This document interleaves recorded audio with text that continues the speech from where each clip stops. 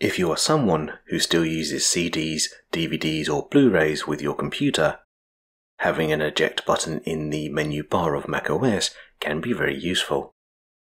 However, as we can't add the eject button to the menu bar through system settings, we're going to need to delve into the operating system to find a program that will run the eject command.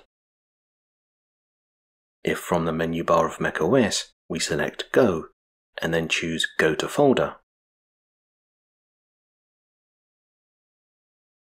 by typing /system/library/core services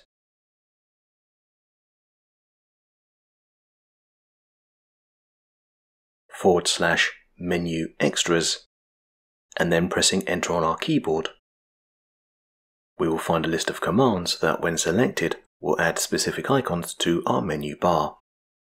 From this list, if we locate and double-click on eject.menu, an eject icon will be added to the menu bar.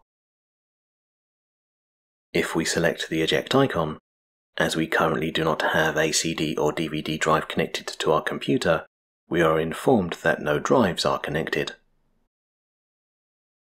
Let's connect an external USB DVD drive to our computer and once again select the eject icon.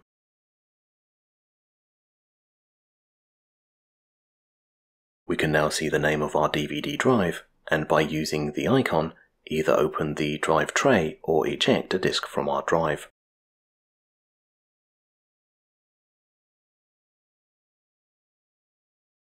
In order to remove the eject icon from the menu bar, if we hold down the command key on our keyboard and then using the mouse pointer, drag the icon towards the center of our screen.